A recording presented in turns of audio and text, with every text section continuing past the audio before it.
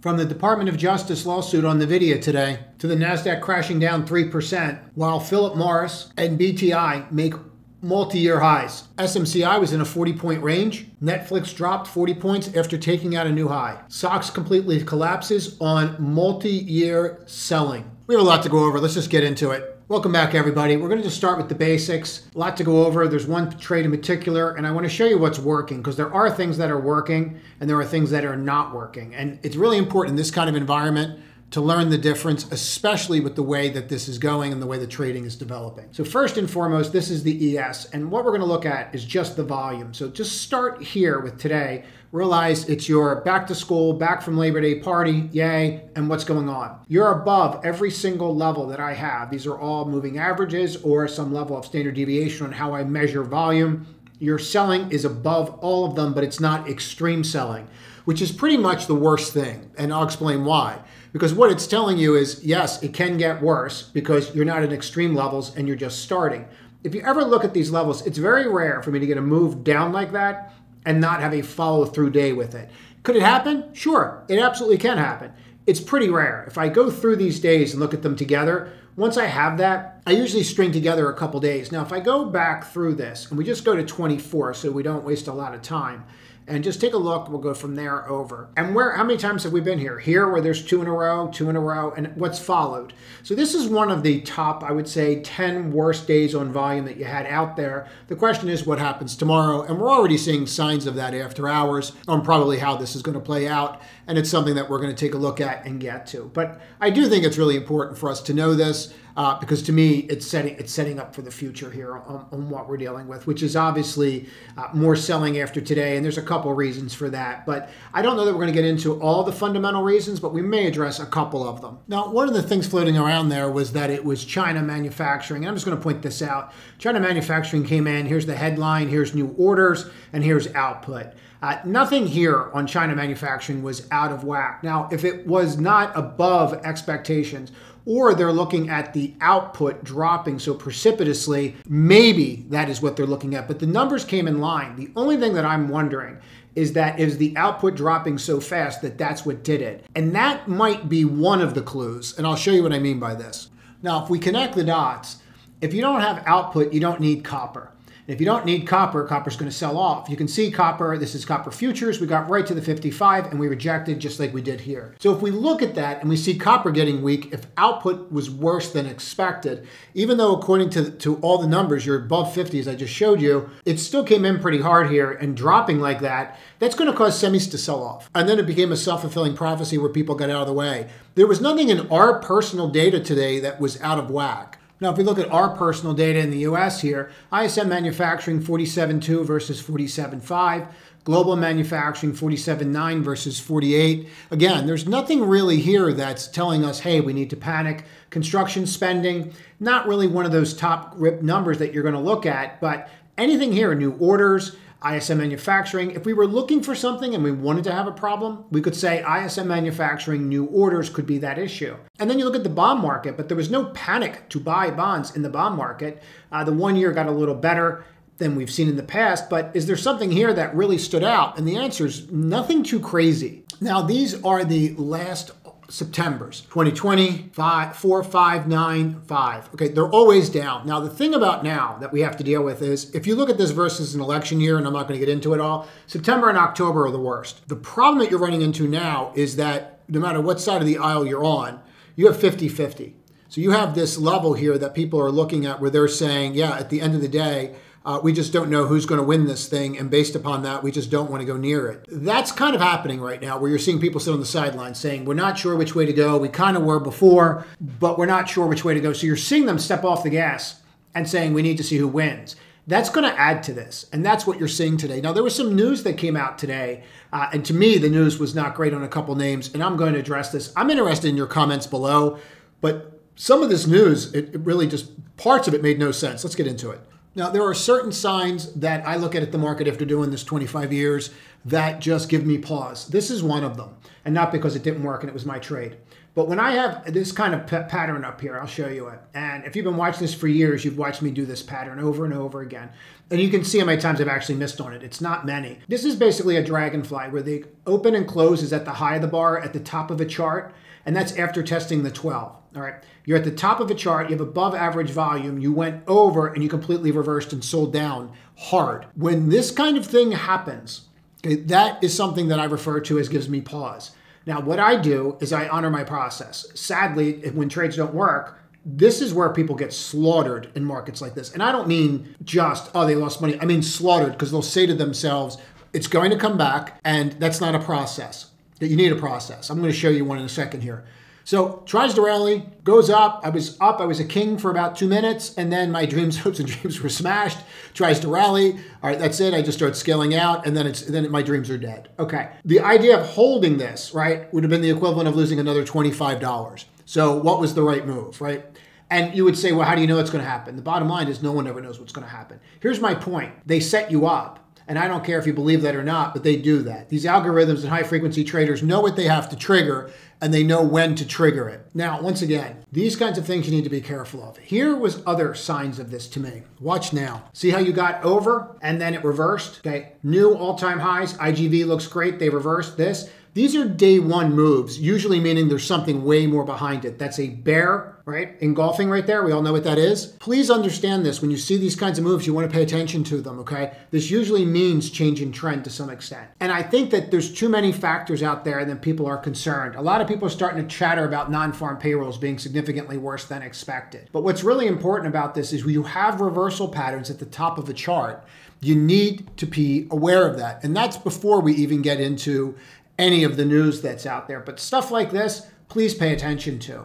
Now, let's just start with some of the news that I think is pertinent. Number one, you had SMCI today. Now, SMCI had a bunch of news out over the weekend. They're being sued. You knew that was going to happen, the class action lawsuits. It was a matter of time, even though there's no wrongdoing or anything. They don't care. They're just going to file a class action lawsuit, and you're going to get your $1.37 in the mail. But what's important about this is not only did the stock blow it off, but there was a comment. And the comment by SMCI I've gone over already, but what they said on Friday was non-material adjustments to the 10K when they file it. That's a really bold statement to make, very bold statement to make. And that statement's going to overshadow a lot of things. And what I want to point out here on SMCI, I did not take out the lows. I want to be really clear about that. You did not take out the lows. One of the things I love doing with trades like this is just measure where you were from the open to the close. Now, at the end of the day, you couldn't get over the 50, which does mean, yeah, you probably have some kind of, I would say weight on your shoulders there, right? But at the end of the day, is that the end of the world here? Probably not. But I would be really careful of being on the wrong side of this right now until you see more news.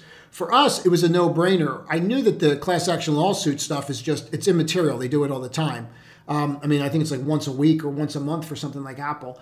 But once you saw this and you saw the left, this was a very easy trade, and all your levels were marked off because you could see what the pre and the post was, and you knew where you closed. As a matter of fact, if you take a real close look at that and you look at that 930 level and you come straight across, you can see what we saw. And once you push through, it gave you a really good entry.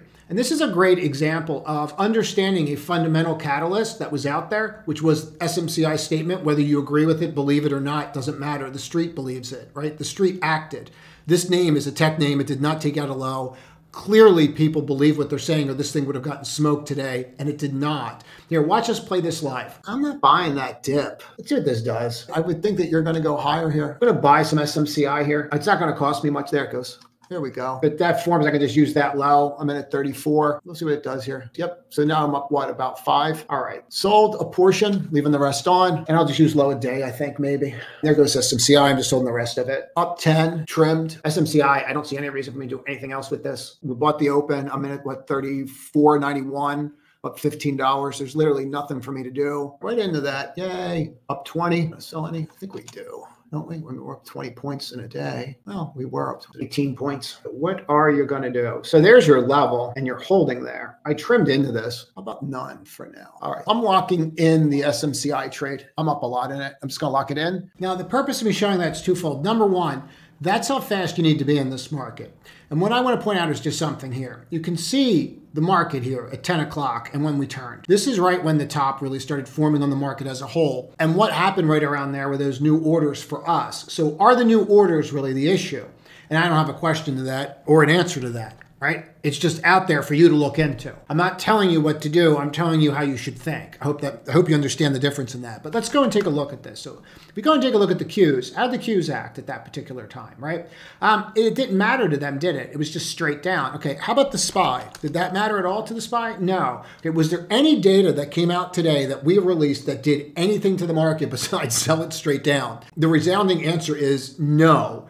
Therefore, we have to go on the conclusion that it was just outright selling based upon what happened either overseas or the idea that they want to deregulate based upon what's coming up, going into non-farm payrolls for whatever reason. They want to just de-risk is a better way to say it than deregulate. So where does this leave us with the SPY and where does this leave us with what to do? Well, you've got a couple other great brainiac ideas going on out there that we're going to get into. Number one brainiac idea of the day, Apple with this statement. Now, Apple is launching a new family of phones September 9th. Apple continues to dominate the space. There was a line here, let me see if I can find it on this one particularly. So there was a lot of chatter that came out about Apple today about discontinuing models. And there was also this, Apple to switch to new displays for all AI phones next year. They'll use organic light emitting diode displays for all new phones from the model sold from 2025 on, marking the end of the liquid crystal displays. So there's a couple things that they're doing here. One, they had a statement today that they are getting rid of, after 16, they are getting rid of the 15, 14, 13. People are saying, oh, they always do that. They don't always do that. And it's a concern. And they're switching to this AI and they're switching to the display. I can tell you from a fundamental standpoint looking at this, and there's some more articles that you can go and read on this issue. This is a real problem, and I'm going to explain why it's an issue. Specifically, not only changing the displays, but also changing and getting rid of these other models as they go into AI. Anybody that's out there that's in this company looked at this and mapped this thing out. And this is what they said when they were buying the whole way up. Apple's going to do X in revenue no matter what. And then they're going to have this new product out. Remember, iPhone sales are over 42%, 43%. And no matter what happens, I've got these earnings to rely on. Even if they come out with Vision Pro, right, which was an absolute dud and just like, a really great way to signal to a girl that you don't want to date. But even with that, nobody cared because they're like, oh no, we have these iPhone sales, so they're great. Okay, good. Now what happens? Well, now they're saying we're getting rid of 15, 14, 13, and we're switching our displays. So every analyst that's out there, forget about sell side, which is the JP Morgans and the Goldmans. They're going to come out and tell you how great it is. Every analyst that's out there right now is going to look at this and go, yeah, this could be an issue. Now, when I say analyst, I mean buy-side analysts. I mean the guys that work at Third Point that have been building this huge position in Apple. Okay, all of a sudden, Buffett's going to start looking like a genius here. But the idea that they're transferring into a new display, everyone that loves Apple is going to tell me it's no big deal. It's a big deal, or they wouldn't be talking about it. Okay, this does not have one day down. This is, I need to get out of the position. I need to reevaluate what I'm doing here. Do I want to be in Apple? Do I not want to be in Apple? Do I want to wait to September 9th to see the date? The game changed with Apple today, and you're sitting right at a 55-day moving average, and you're going to want to watch how that goes tomorrow. This could be a real issue for Apple, and it could be a real stumbling block for them, and it could be an open door for somebody to come in and start saying, hey, you know what, the green bubble's not so bad. Candidly, at the time of recording this, I have a short position in Apple, and I also have some puts. Now, this is where it gets interesting, and this is an overhang for NVIDIA. As much as I like NVIDIA and I like the stock, this is a huge overhang for the name. Justice Department subpoenas NVIDIA over antitrust concerns. Okay, they're clearly ramping up for something. They're just not doing this on purpose, like just to do it. The Department of Justice subpoenaed NVIDIA and other companies seeking evidence the chipmaker violated antitrust laws, according to the report from Bloomberg. DOJ previously sent questionnaires to the companies making the subpoenas an escalation in the government inquiry. Antitrust officials are concerned NVIDIA is making it harder for customers to switch to other suppliers, penalizing buyers that don't exclusively use its AI chips, according to unnamed sources. So this is them putting pressure on NVIDIA for whatever reason. We can come up with a litany of reasons why the Justice Department would do this. I'm not going to put the tinfoil hat on, but the bottom line is this is going to be a weight on the name. It's going to be out there and people are going to wonder what's going to happen here. And they're not going to see an impetus. They didn't see an impetus to buy it before. You certainly don't have one now. This is coming from somebody that likes it a lot. So where does that put us? There's a couple key levels that I would watch here. Number one that I would look at is, can you get down to this 88? Yeah, you can. This can get a lot worse than you think it can. I want to just be really clear about that. When people want out, they don't look at the PE and go, you know what, I'm not going to sell that because of the PE. They just get out. For us to have another down day, I don't think it's unrealistic for you to have another down day like this. I truly don't, to come down to some major support and see if you can hold it. That's the 200. If we played around with this and just said, okay, where's the 100? Where's the 150? And again, before I forget, if you are on the wait list to get into the community, there's the 150 and you're right around that 100, which kind of looks like that might make the most sense. Let's go take a look at the 100 and see where we're at there. Please be on the lookout. Today you broke the 100. It's not good. It's not good. I've seen good before. It doesn't look like that. So if you're on the wait list, look for a letter.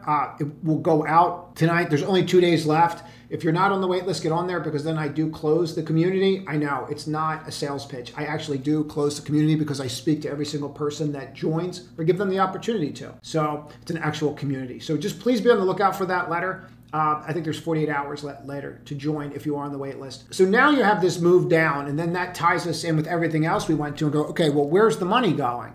So the one thing we always want to look at to determine where the money's going is we're just going to take a look at the basics. Now, what do I mean by looking at the basics? We look at the sectors, and we covered a lot here, and there's a lot of this you're going to want to go listen to again, but you look at the sectors, and then you go through this, and then all you do is just go back to 930. So I have 40 sectors that I put in here, and anybody can create this. I actually think I have this on TradingView for people to look at. Just follow me on TradingView. And then you just kind of go through them and go, okay, well, where are we at and what's going on? And you kind of look through this and go, okay, XLU, XLV, what does that mean? Well, it tells you what they're buying. I left NVIDIA in there so you can see how disgusting it is. But here's XLU, XLV, IHI. Okay, it tells you exactly where the money's going, financials. And then if you look today, that's exactly what happened. And I think that's a really important distinction for us to get. Like, okay, what went higher today?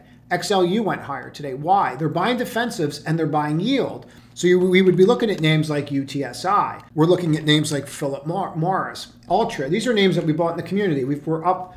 And I know I was teasing them today, like, you know, I know these names aren't sexy, but some of these names, they just don't care. FTAI cared. Anything industrial just came down today because people are concerned about the economy. But how about Philip Morris? Did that come down today? No. How about BTI? No, they're clearly buying yield, right? You can see that they are buying yield. Eventually, the XLRE names will catch on as well. It's just going to be a question of which ones are going to go. That's it.